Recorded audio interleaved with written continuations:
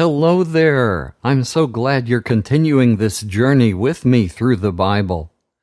Today is day number 239, and we read 1 Chronicles 6, our first reading in Proverbs 16, and we reread Ephesians 5. Let's turn to 1 Chronicles 6. Yesterday we heard details about the leaders of 3 tribes, Reuben, Gad, and the half-tribe of Manasseh. 1 Chronicles 6. Heading: The family line of the high priests. Levi had 3 sons, Gershon, Kohath, and Merari. Kohath had 4 sons, Amram, Izhar, Hebron, and Uzziel. Amram had 2 sons, Aaron and Moses, and 1 daughter, Miriam. Aaron had 4 sons, Nadab, Abihu, Eleazar, and Ithamar. The descendants of Eleazar from generation to generation are as follows: Phinehas, Abishua, Buki, Uzi, Zerahiah, Meraioth, Amariah, Ahitub, Zadok, Ahimaaz, Azariah, Johanan, Azariah, the one who served in the temple which King Solomon built in Jerusalem, Amariah, Ahitub, Zadok, Shallum, Hilkiah, Azariah, Sariah, Jehozadak. King Nebuchadnezzar deported Jehozadak along with the other people of Judah and Jerusalem, whom the Lord sent into exile. Heading: Other descendants of Levi. Levi had 3 sons, Gershon, Kohath, and Merari. Each of them also had sons. Gershon was the father of Libni and Shimei. Kohath was the father of Amram, Izhar, Hebron, and Uzziel, and Merari was the father of Mahli and Mushi. These were the descendants of Gershon from generation to generation: Libni, Jahath, Zimmah, Joah, Edo, Zerah, Jeatherai. These are the descendants of Kohath from generation to generation: Aminadab, Korah, Asir, Elkanah, Abiasaph, Asir, Tahath, Uriel, Uzziah, Shaul. Elkanah had 2 sons, Amasai and Ahimoth. These were Ahimoth's descendants from generation to generation: Elkanah, Zophai, Nahath, Eliab, Jeroham, Elkanah. Samuel had 2 sons, Joel, the older, and Abijah, the younger. These are the descendants of Merari from generation to generation: Mahli, Libni, Shimei, Uzzah, Shemaiah, Haggiah, Asaiah. Heading: The temple musicians. These are the men whom King David put in charge of the music at the place of worship in Jerusalem after the covenant box was moved there. They took regular turns of duty at the tent of the Lord's presence during the time before King Solomon built the temple. The family lines of those who held this office are as follows: The clan of Kohath. Heman, the leader of the first choir, was the son of Joel. His family line went back to Jacob as follows: Heman, Joel, Samuel, Elkanah, Jeroham, Eliel, Toah, Zuph, Elkanah, Mahath, Amasai, Elkanah, Joel, Azariah, Zephaniah, Tahath, Asir, Ebiasaph, Korah, Izhar, Kohath, Levi, Jacob. Asaph was leader of the second choir. His family line went back to Levi as follows: Asaph, Berechiah, Shimei, Mikael, Baaseah, Malkijah, Ethni, Zerah, Adaiah, Ethan, Zimah, Shimei, Jahath, Gershon, Levi. Ethan of the clan of Merari was leader of the third choir. His family line went back to Levi as follows: Ethan, Kishi, Abdi, Maluk, Hashabiah, Amaziah, Hilkiah, Amzi, Bani, Shemer, Mahli, Mushi, Merari, Levi. The other Levites were assigned all the other duties at the place of worship. Heading: The descendants of Aaron. Aaron and his descendants presented the offerings of incense and offered the sacrifices that were burnt on the altar. They were responsible for all the worship in the most holy place and for the sacrifices by which God forgives Israel's sins.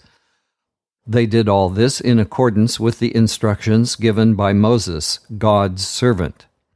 This is the line of Aaron's descendants: Eleazar, Phinehas, Abishua, Buki, Uzi, Zerahiah, Meraioth, Amariah, Ahitub, Zadok, Ahimaaz. Heading: Where the Levites lived. This is the territory assigned to the descendants of Aaron of the clan of Kohath. They received the first share of the land assigned to the Levites. This included Hebron in the territory of Judah and the pasture lands around it. The fields and villages, however, that belonged to the city were assigned to Caleb, son of Jephunneh. The following towns were assigned to Aaron's descendants: Hebron, a city of refuge, Jatir, and the towns of Libnah, Eshtemoa, Helen, Debir, Ashan, and Beth-Shemesh, with their pasture lands. In the territory of Benjamin, they were assigned the following towns with their pasture lands: Geba, Alemeth, and Anathoth. This made a total of 13 towns for all their families to live in. 10 towns in the territory of West Manasseh were assigned by lot to the rest of the clan of Kohath, family by family. To the clan of Gershon, family by family, were assigned 13 towns in the territories of Issachar, Asher, Naphtali, and East Manasseh in Bashan. In the same way, 12 towns in the territories of Reuben, Gad, and Zebulun were assigned to the clan of Merari, family by family. In this way, the people of Israel assigned towns for the Levites to live in, together with the pasture lands around the towns. The towns in the territories of Judah, Simeon, and Benjamin, mentioned above, were also assigned by drawing lots. Some of the families of the clan of Kohath were assigned towns and pasture lands in the territory of Ephraim: Shechem, the city of refuge in the hills of Ephraim; Gezer, Jokmeam, Beth-horon, Aijalon, and Gath-rimon. In the territory of West Manasseh, they were assigned the towns of Aner and Bileam with the surrounding pasture lands. The families of the clan of Gershon were assigned the following towns with the surrounding pasture lands: in the territory of East Manasseh, Golan in Bashan, and Ashtaroth; in the territory of Issachar, Kedesh, Daberath, Ramoth, and Anem; in the territory of Asher, Mashal, Abdon, Hukok, and Rehob; in the territory of Naphtali, Kedesh in Galilee, Hamon, and Kiriathaim. The remaining families of the clan of Merari were assigned the following towns with the surrounding pasture lands: in the territory of Zebulun, Rimono, and Tabor; in the territory of Reuben, east of the Jordan River beyond Jericho, Bezer on the plateau, Jahzah, Kademoth, and Mephaath; in the territory of Gad, Ramoth in Gilead, Manah, Mahanaim, Heshbon, and Jazer. Let's turn to Proverbs 16. Today's collection of Proverbs contains a favorite one. Ask the Lord to bless your plans, and you will be successful in carrying them out. Verse 3. Proverbs 16. We may make our plans, but God has the last word. You may think everything you do is right, but the Lord judges your motives. Ask the Lord to bless your plans, and you will be successful in carrying them out. Everything the Lord has made has its destiny, and the destiny of the wicked is destruction. The Lord hates everyone who is arrogant. He will never let them escape punishment. Be loyal and faithful, and God will forgive your sin. Obey the Lord, and nothing evil will happen to you. When you please the Lord, you can make your enemies into friends. It is better to have a little honestly earned than to have a large income dishonestly gained. You may make your plans, but God directs your actions. The king speaks with divine authority. His decisions are always right. The Lord wants weights and measures to be honest and every sale to be fair. Kings cannot tolerate evil because justice is what makes a government strong. A king wants to hear the truth and will favor those who speak it. A wise person will try to keep the king happy. If the king becomes angry, someone may die. The king's favor is like the clouds that bring rain in the springtime. Life is there. It is better, much better, to have wisdom and knowledge than gold and silver. Those who are good travel a road that avoids evil. So watch where you're going. It may save your life. Let's return to Ephesians 5 and read it again. Although today's chapter does not contain an instance of the theme words joined in union with Christ, this chapter contains the highest example and explanation of that oneness. Ephesians 5. Since you are God's dear children, you must try to be like Him.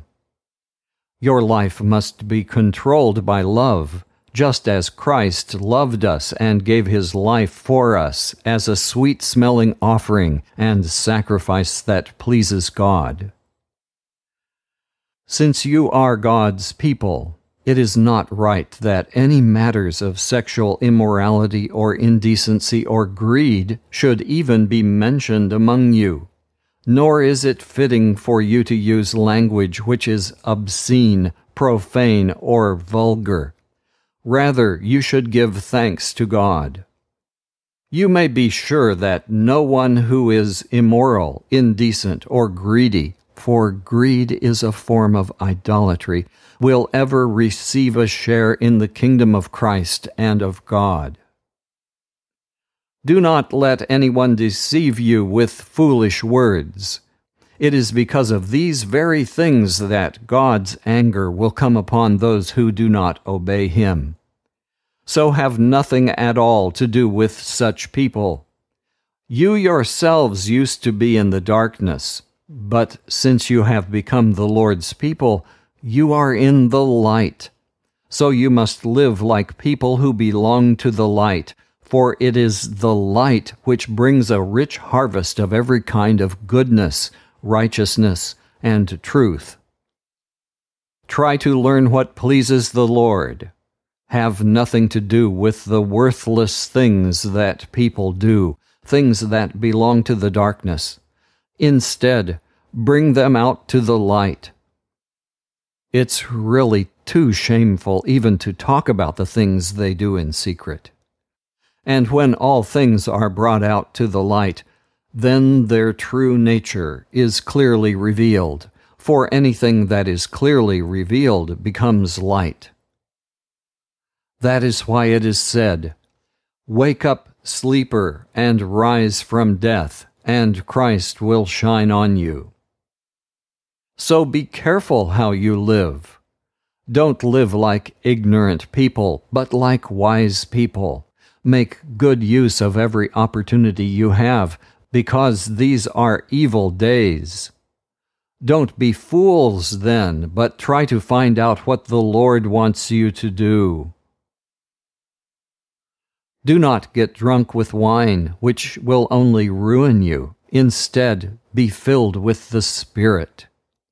Speak to one another with the words of psalms, hymns, and sacred songs. Sing hymns and psalms to the Lord with praise in your hearts.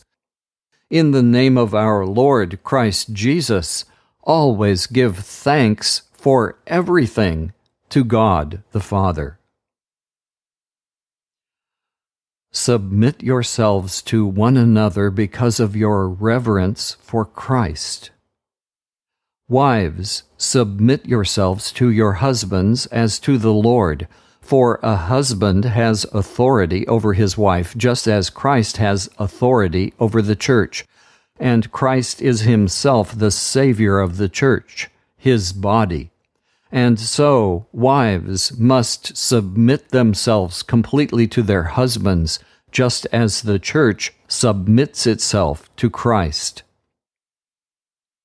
Husbands, love your wives just as Christ loved the church and gave his life for it.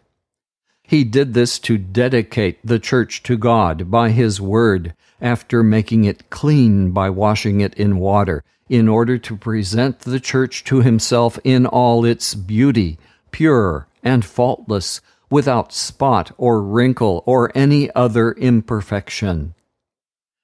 Men ought to love their wives just as they love their own bodies. A man who loves his wife loves himself. None of us ever hate our own bodies.